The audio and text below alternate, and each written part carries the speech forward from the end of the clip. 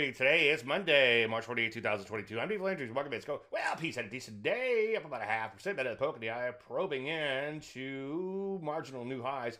As you can see, so far, I still think it's just a retrace, but let's hope. I know you should never hope in this business.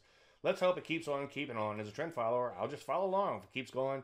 NASDAQ composite looks like it's stalling a bit in here, down a smidge, no big whoop there. So far, still in pretty much an intermediate term downtrend, but obviously shorter term, it is headed higher. Take a look at the Rusty. Rusty's just chopping around in here. Again, continue to keep an eye on these recent lows in here. If they can take it out, it could get pretty ugly pretty quick, but for now, just chopping sideways. Energies, bam, winning, banging on new highs, a little bit of vigor, and take a look at metals mining, also at brand new highs. Those areas looking pretty good. We could see some setups there on pullbacks. Drugs all over the place, but rallying as of late. A lot of areas all over the place.